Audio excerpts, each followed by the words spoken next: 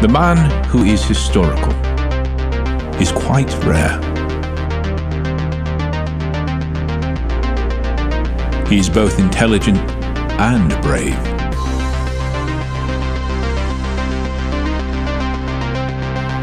For himself, he has little care.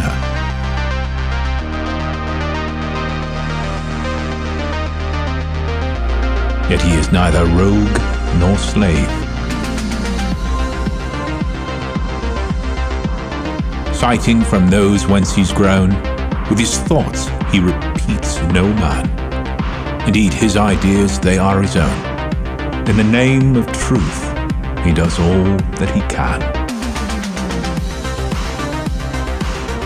He avoids trappings of historical man, who is in some fey cargo cult involved. He commits himself to clever work or plan,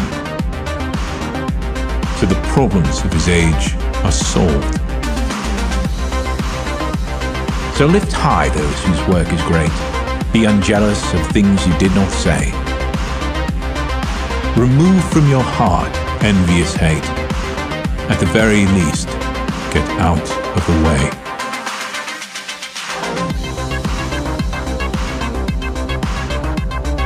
Serve well those who serve you. Remain to friend and forebearer true, to Apollo's highest virtues hew, and give credit where credit is due.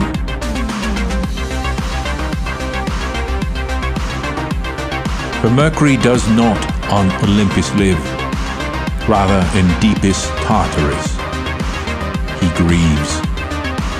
Olympus is a place for those who give, but it is not a place for he who thieves. His place is in the east and the south. If you betray, if you thieve, and if you lie,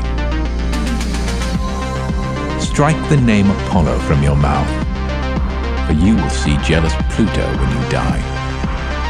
Indeed, do not the God of truth defame, by your actions muddying his name, lest the God of truth receive the blame, thereby bringing to all your people shame. Aye, the time for dishonor, it has passed. By Vulcan's fire the world itself burns, and yet we are a people born to last. We are immortal Apollo, and Apollo returns.